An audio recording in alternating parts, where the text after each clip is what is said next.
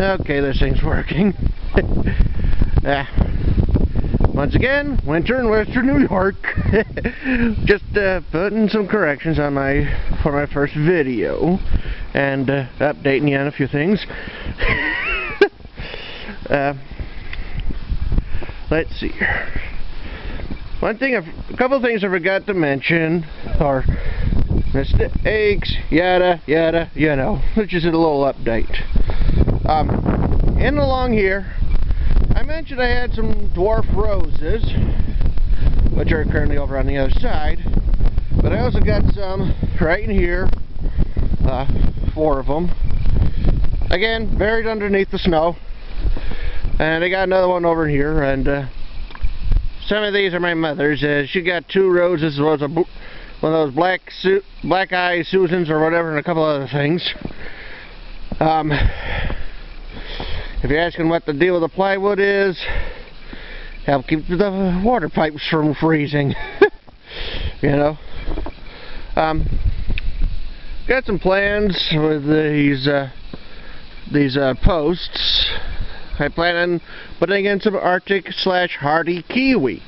I can't grow the regular stuff, the Delicioso, because this is Western New York, okay? We get negative 20 degrees weather around here.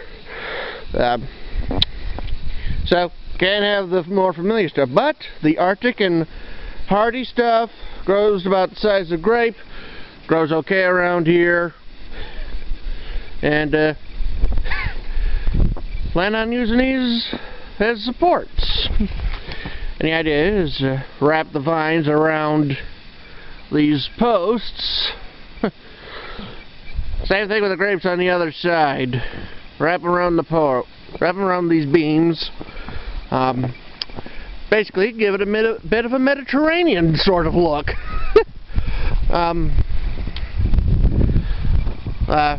Over here, I do need to make a bit of a correction. The snow is deep, okay? I do not know how these snowshoe hares do it, okay? We don't have too many of them, but we do have a couple of rabbits and a few other things. Not to mention 2 cats. One that's black and white and the other one that's orange. I know we got 2 of them. I've seen them in the last couple of days. Anyways, a little correction. I mentioned in my last video that I had a raspberry sorbet. I would like to correct you. That is a raspberry shortcake, which is grown by the same company that produces the blueberry glaze, as well as the peach sorbet, which I mentioned in my other video.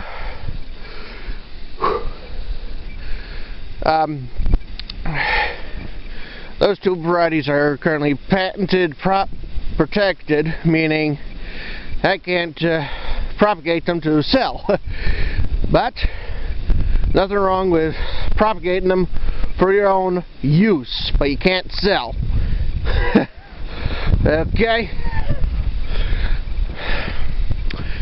Now, here's some plans I have for the future.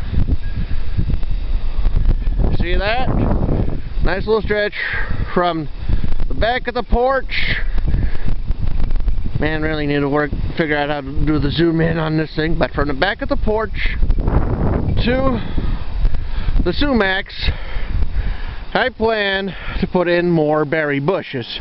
Probably blueberries or something else. And over where I showed you where my red currants are, I plan to put in a few more. Same thing with gooseberries, because I'd like to get a few more varieties.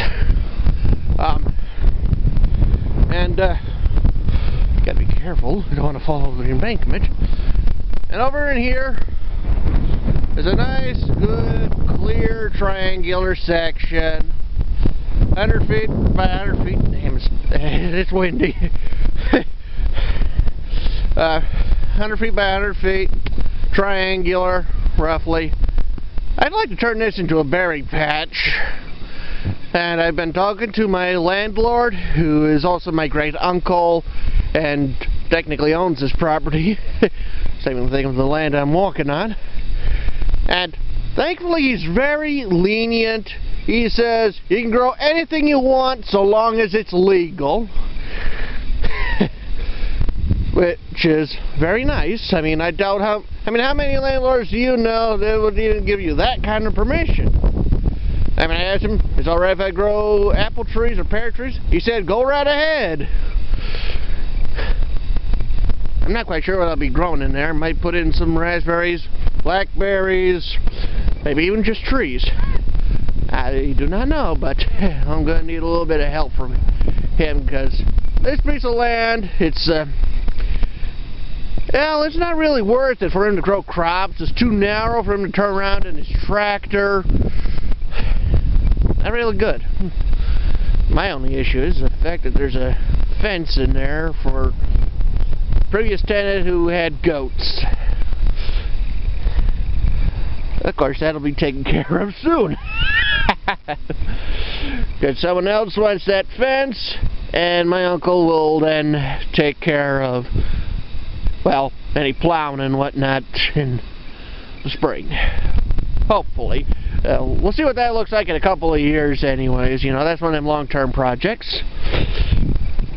I mentioned to you that I think they call on me. Like I said, I got a good number of plants. Now, one trick I've learned with getting a good deal of plants and getting a good deal on them is what you can do is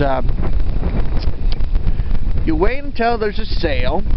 That's one thing, and you can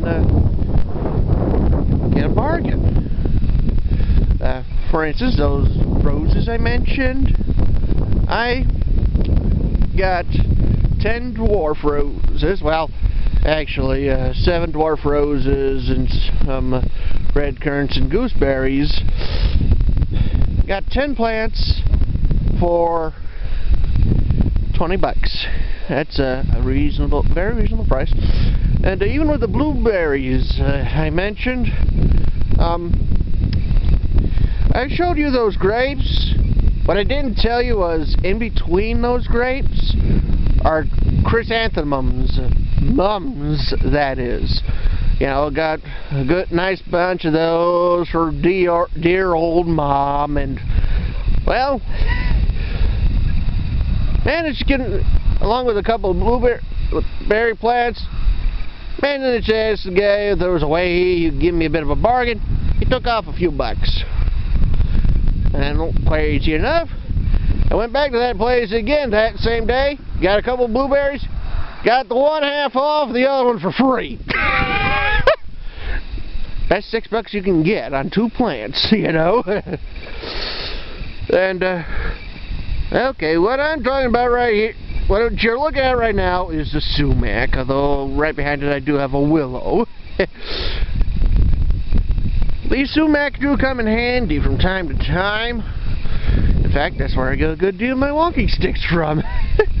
You know, you find a branch or a tree that's no good, you just cut it out. It's a useful walking stick, you know. Walk around, you know, just so to see how deep the snow is. Like I said, these things are at least a good. This snow's at least a foot deep. Well, like I said, I have plans to put a row of bushes from the back of the trailer up to these trees. I'm not quite sure which ones I'll be getting. We'll see what happens. Hell, I'll show you more in the spring. See you then. Bye.